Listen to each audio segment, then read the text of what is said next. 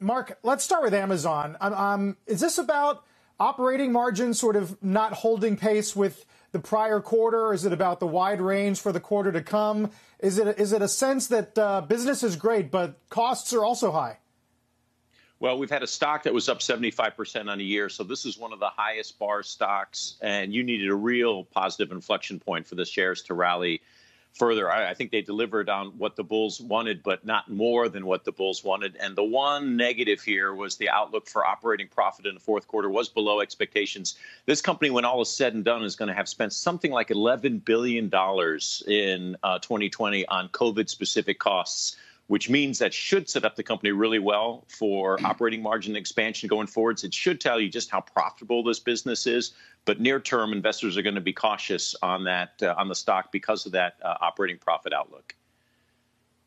Brent, to that point, I mean, is the right investor mindset is to think about it like you're going into this cloud of uncertainty regarding the virus. It's going to be expensive to mitigate, but that coming out of it, you will have arranged a whole new audience with you, and those costs will come down.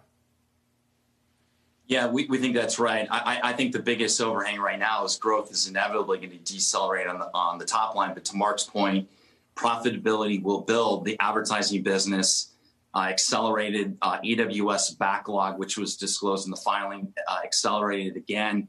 And these are really high margin businesses and can offset the retail business, which is a low margin business. So ultimately, no other retailer has this.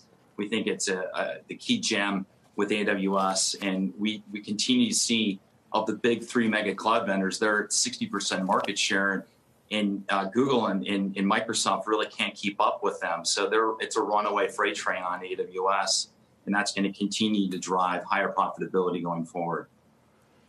Mark, so many different names to get to. Let's hit Facebook if we can. I mean, I guess let's just start off. Give me your take on the quarter. The stock is getting hit, as so many are, other than Alphabet this morning. Yeah, so Facebook also gave you what the bulls wanted, but not necessarily more. And the one negative here, similar to Amazon, is the expense growth outlook. So I think the bogey was whether they would guide to total expense growth next year of 25 to 30%. They got it above that. 28 to 35%. There's probably some conservatism in there, but I think the market wanted to get more of a return next year. They wanted margins to ramp, and so I think that really was the negative. I think Facebook is showing you, and we're kind of seeing this now with Snap, Pinterest, even Twitter. They had other issues, but even Twitter and Google, we've seen this dramatic recovery in online advertising growth rates. I mean, some of these companies are actually printing faster growth coming out of COVID. Well, I know we're not out of COVID, but coming out of the depths of COVID than they were going in. So it says something about how resilient these ad models are. That's the positive. If they can stabilize those expenses or show us what we get for all those investment dollars, then that stock can continue to perform higher. And I think it will. I think you're going to find people willing to buy this weakness today. How about Google, Brent? How did that one become the surprise star of the earnings parade, especially with the cloud over it going in of that fresh antitrust lawsuit from the DOJ? Expectations were super low. You have a 13 EBITDA multiple. This company's going to grow EBITDA mid-teens. Again, it's more the value play of the mega cap tech vendors, and definitely, I think, the least asked on all the names that Mark and I cover. But I think you saw, good acceleration in YouTube, growth rate 6% back into the 30s this last quarter. The cloud accelerated, search is coming back.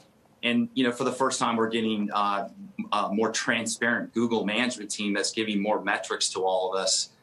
Many of their peers are giving a lot more metrics. And so we think ultimately they're being slightly more shareholder friendly in terms of the metrics. So that is helping investors get more confidence in their business.